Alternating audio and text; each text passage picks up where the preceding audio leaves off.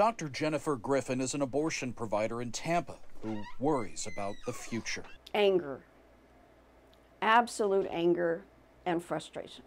And all of us who are in this work feel it the same way.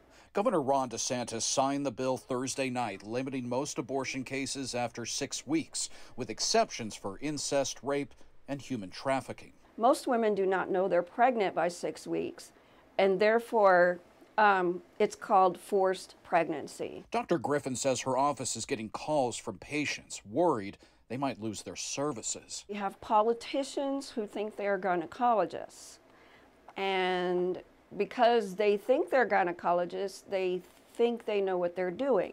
But the decisions that they're making are not based on medical science, they're based in religion. We're very proud of our governor for signing this bill.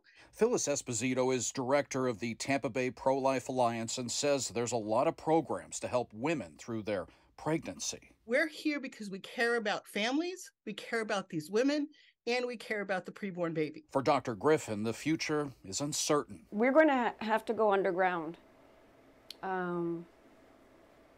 because this is something that women need to have as an option.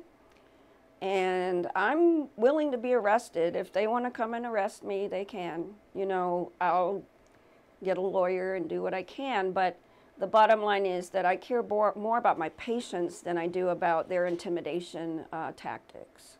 Dr. Griffin says people need to keep themselves informed and, more importantly, get involved in the election process. She says she's focused on helping women who need her care. Jeff Van Sant, Spectrum News.